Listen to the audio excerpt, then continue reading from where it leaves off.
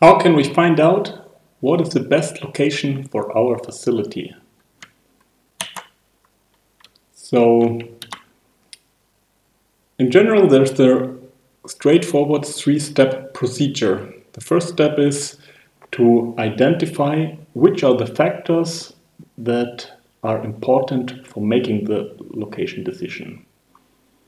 Once you know what you want, what you should look for, the manager can try, or the job of the manager is to develop location alternatives, to identify different alternatives that more or less fulfill all these factors.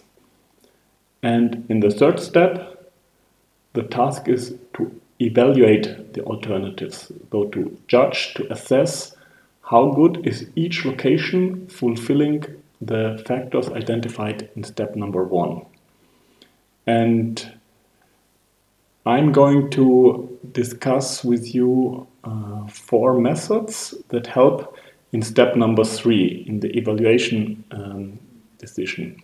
So these these 4 methods will all tell you if a location is good or not, but each individual method cannot cover all the aspects that are important to make this location decision. Yeah? Every method looks at a specific criteria, though the outcome of these methods can be used by the manager to support in her decision to make to choose a good location.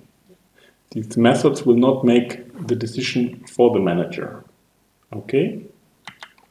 Though the first method we were going to have a closer look at is called factor rating.